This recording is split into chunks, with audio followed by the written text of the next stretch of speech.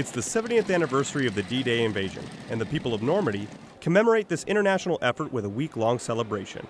But for the 37th Airlift Squadron, this event started much earlier. So this event actually started 2 years ago in the 37th.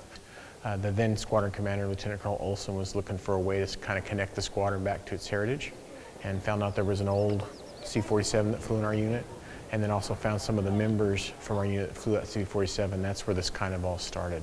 2 years of planning not only to reconnect with their heritage, but also to coordinate 14 planes to drop over 600 paratroopers to recreate the D-Day jumps. All of this to honor their past. But the 37th discovered another element to these celebrations. So on the international side, it's been working with the Brits, the Germans, the Belgians, the French, getting us all together.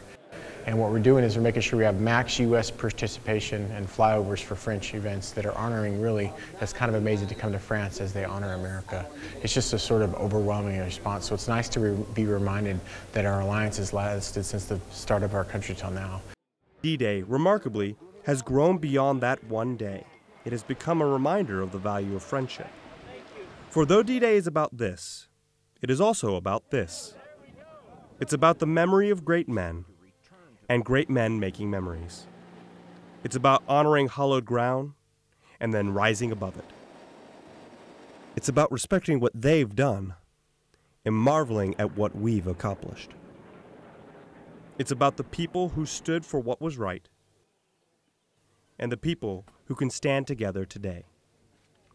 Senior Airman Nicholas Crisp, Normandy, France.